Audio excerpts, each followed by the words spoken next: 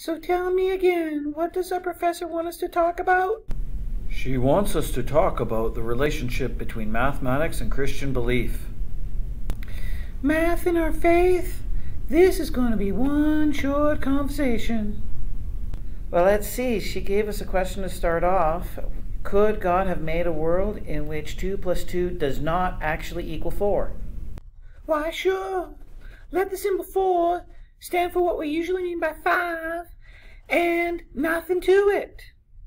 No, that's not what she meant. She meant in a world where 2 and 4 and plus and not equals still mean the same thing that they do now. Well, why not? That's what omnipotence means, right? God can do anything. I really don't think it's that simple. Suppose 2 and 2 does equal 5. That means anytime somebody combines two things, boom, 5 things. One thing has to seriously appear. I could put that sure to good use in my wallet. I don't think that's the way it works. So, are you saying there are things God can't do? Yes, I am, and Scripture says that too. For instance, it says that God cannot be tempted by evil. That means he can't decide to become an atheist. Ha ha, that's a good one. Hey, wait, I'm actually serious. I'm sure you've heard that old question, can you make a rock so big that he can't lift it?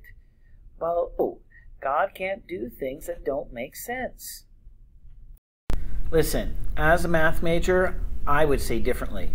God can't do things that are logically inconsistent. Like denying 2 plus 2 equals 4, in my view, 2 plus 2 has always equaled 4 and always will equal 4. So, if math is eternal like God, does that mean it is as great as God? No, but I believe that God can't make 2 plus 2 equal 5. No way, If God has to obey the laws of math, that would make God less than the math, and math greater than God. Look, there's a couple of ways to look at it. The laws of math could be part of God's nature, not greater than God. They're just part of God's ideas in mind. But some people think that that's claiming more about God than we could possibly know. They would agree that God made the world, God controls the world. They would also, God understands everything there is to know about mathematics. But the question as whether or not math is a part of God, we don't know. We can't know. What was the first way ideas in God's mind? God doesn't have a mind like we do. The phrase God's mind is a metaphor. It's just a way of saying God has always known and understood mathematical ideas. Well, that seems right, but that doesn't mean God thinks exactly like us. That's not what you're saying, is it? I agree. There's got to be ways we don't think like God. For instance, in my math classes, we never know something, that is, except that it can be true, unless we can absolutely prove it. But God knows everything. He doesn't have to write a proof or know that the theorem is true. He just does. Well, I've heard some theologians say that while we think differently than God, there are analogies between our thoughts and God's thoughts. For instance, God is consistent, and when we think consistently, we share that trait with God. Now, I would say that I love my family, and my love is way smaller than God's, but I still think it's like His in some very important ways. Listen, I understand, but our topic is God and math. Aren't we getting away from that? I want to go back to your point about proofs in mathematics. Now, we don't prove things in biology, but I still believe that what I learn in my biolabs and my biology classes is in fact still true. That's a different kind of knowledge that you're talking about, isn't it? You discover what's true in biology by doing experiments and observations and gathering data. Mathematical knowledge doesn't depend on experiments and observations. For me, art is very different. When I'm painting, my truth is much more intuitive and personal. It seems to me that mathematics is special. You're an art major. What is true for an artist can vary from one person to another. even from one day to another.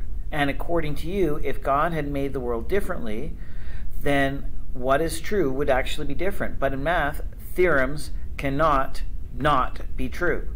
They have to be true. I'm not so sure you're right about that. How can you be so confident that mathematical theorems and proofs are true? Scripture never makes any mathematical claims. I don't know, but it seems right to me. There's a lot of intuition in math. My preschool nephew understands that there's actually no biggest number, so he even seems to have some sort of intuition about infinity. And you just need to kind of know how to go about solving certain mathematical problems. Do you think that God is the source of this intuition? Yeah, I guess I do. Boy, you sure seem to like math, but there's one thing I really, really hate about it. In every problem, there is only one right answer. But that's the best part. That's what I like best about math. Also, it doesn't make sense to me how math works. I learned these rules for manipulating symbols back in high school algebra, and I felt like I was being programmed like some kind of computer. But scientists seem to think algebra has some sort of connection with reality. Einstein follows rules for manipulating mathematical symbols with his equations for general relativity, and he predicted that when light waves would bend around a passing star. Nobody had observed that, but when his predictions was actually tested, it turns out he was right. Yep, like I said, mathematics is special. Well, you sure don't need to get snoopy about it. If it's so special, you didn't make it special. Yeah, you're right. I'm sorry. Listen, I don't know if math is special, but it seems to me that there is something important here. Look at a DNA molecule. It's a double helix. It's a mathematical figure. It seems to be like everywhere we look in the universe we find math, and not just any old math. It's subtle, it's beautiful, but if we work at it, we can understand it. Do you see that as pointing towards God? I do.